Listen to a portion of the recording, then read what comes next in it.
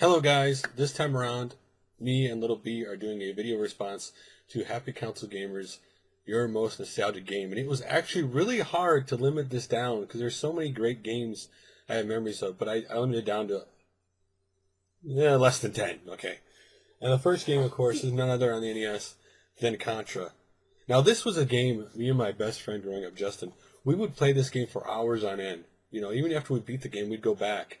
And it was the same way with Contra 2 and 3. We just kept going back and playing it over and over again. But this was a game we played for hours. Like, we could go through the first stage with no problem. And then, you know, obviously if you start off bad, you didn't get the gun you wanted in this game, you would do poorly. But still, love that game. Next game, I've talked about this before, is none other than Ninja Gaiden. This game was so unique when it originally came out. Yes, the storyline is silly with what he's fighting and everything, but the point of the cinematics in this game, and you know, again, it was like most NES games. You had to memorize the level. If you memorized the level, it was easy. Even today, I could sit down and play this game for hours. It I love this game.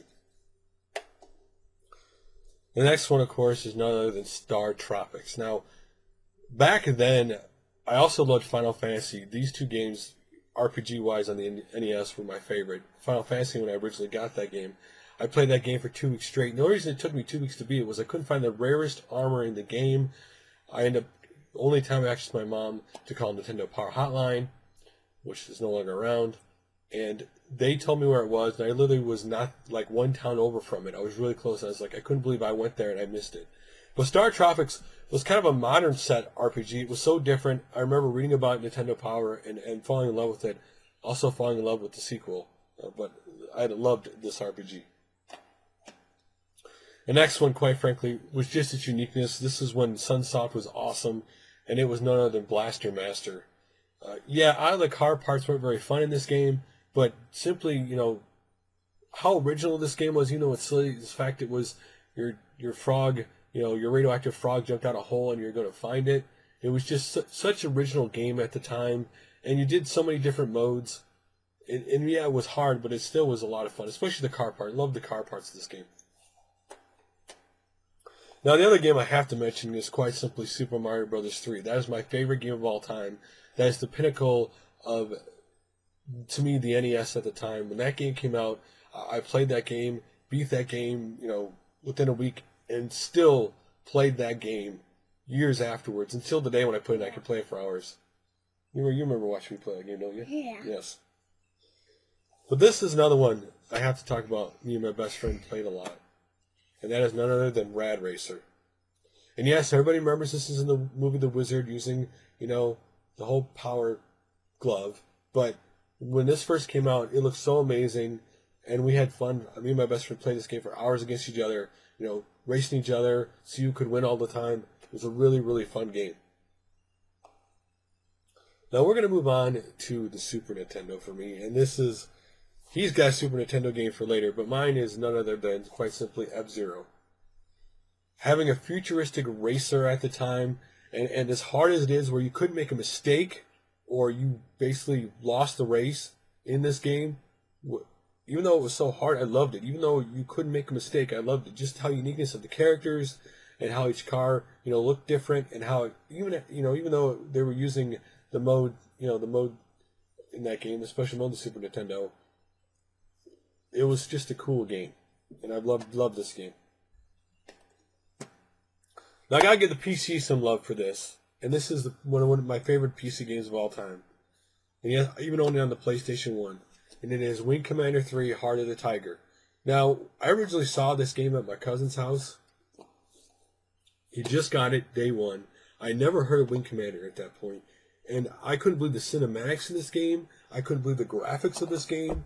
And I loved the story of this game. And of course, it had Mark Hamill, which I love Star Wars, so I had to get this game because he was in this game.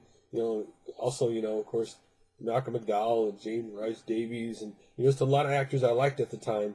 And it was just an unbelievable game with unbelievable graphics.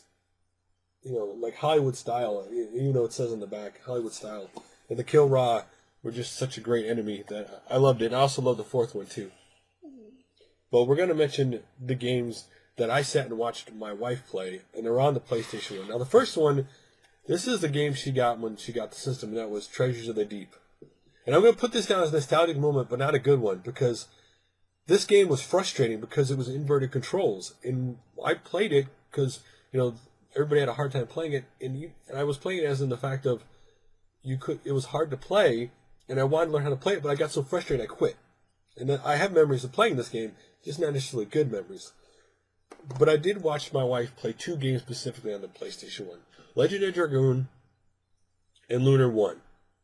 I watched her play those 2 RPGs. Lunar 1, or Legend of Dragoon, for 2 weeks. She was on vacation, and she played that game for 2 weeks. I came home from work every day and watched her play that game, and just, loved RPG. You know what I'm talking about. You've never seen her play that game. I know. And then, of course, Lunar, which was the first one, was amazing. It's funny, is we had Lunar 1 and Lunar 2, the collections, and she beat Lunar 1, and she never touched Lunar 2. Lunar 2 was such an awesome story, to see anime cartoons in that game, and a great RPG. But now it's time to move on to your 2 nostalgic games. Yes. And the first one is on the Super Nintendo, and it is Super Mario World. Now, I'm going to start off before he talks real quick, is that I was playing this game on my Super Nintendo one day. He had seen me watch it. He wanted to play it. And so you sat down and played it. Yeah. And who's your favorite character in the game? Yoshi, because, you get to ride on him, and that's, cool. Yeah, so you get to, swallow the apples and enemies? Yeah. Spit it back out? Yeah, That's the part you like the most about the game. Do you like the jumping in the game? Yeah, yeah. Now, we're going to get to his second favorite game, because this game is the first actually video game he ever actually played. And I'll show it in the camera real quick. And it's Sonic the Hedgehog on the Genesis. Because I had this hooked up, and he just fell naturally in love with Sonic.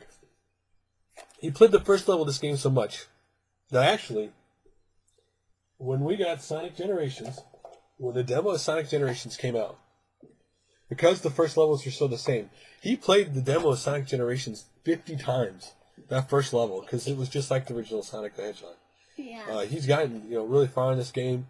You got, of course, to the whole, got a great score to get to the secret level at the end of the round. You bounce around like a pinball machine. What do you like most about Sonic the Hedgehog? It's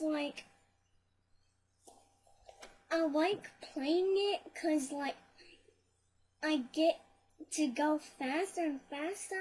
You hold the X button on the Xbox, and then it's Well, that's the Xbox version. What do you like with the Genesis version? Do you like the speed? Yeah. Do you like the secret level with the pinball where you bounce around? Yeah. You like that stuff? So great. Now, we did try Sonic 3D Blast, and he does not like that game at all. And so, not surprisingly, but those are your favorite games, right? Yeah. So. And mostly I do some more, a ton of times, more and more and more of Sonic Generations. No, it's not.